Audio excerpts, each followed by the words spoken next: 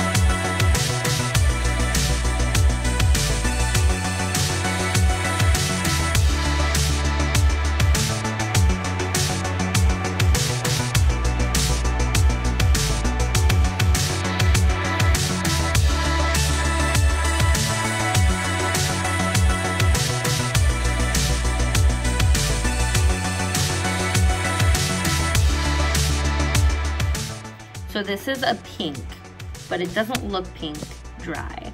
So I'm interested to see if this actually looks pink dry or if it looks red, because it looks red on paper.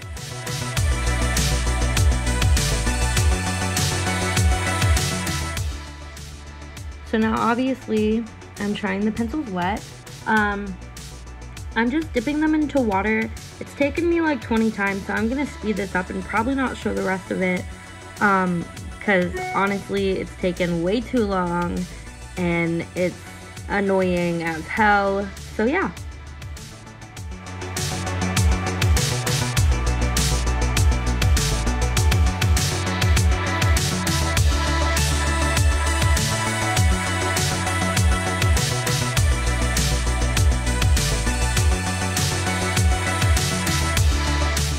This is what they look like wet. I felt like I had to use an unnecessary amount of water to even get them to work. I mean, they're kind of patchy and blotchy, and I literally had to dip in the water about 20 times per pencil to even get them to blend and not look dry like these. I will say the colors, when wet, are more vibrant. I'm gonna try it with a brush as well. I'm thinking I might try it with a watercolor brush and see if taking the color straight from the pencil and depositing it onto the brush works better than, let's say, wetting the brush, dipping it in 20 times to get the one little spot you want to do vibrant enough. So I'm gonna wait on this, and I'm gonna do maybe just like a few colors with the brush down here.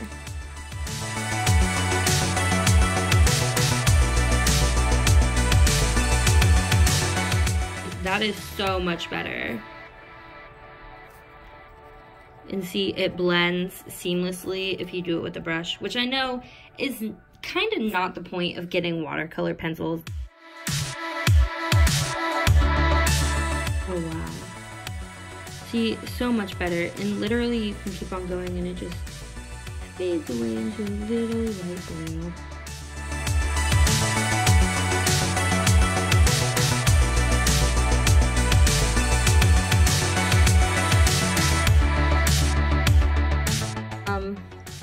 I really just suggest if you're gonna use them as actual watercolor pencils, get the brush, get the color off the pencil. It looks so much better. I mean, no one wants harsh lines when watercoloring. And look at these are just seamless and so pretty, and these are harsh and ugly. But this is what the dry looks like. You can also use them as regular colored pencils, or you can also use them as water pencils, which I suggest not doing. I would just suggest getting a brush and taking the color off, as I said.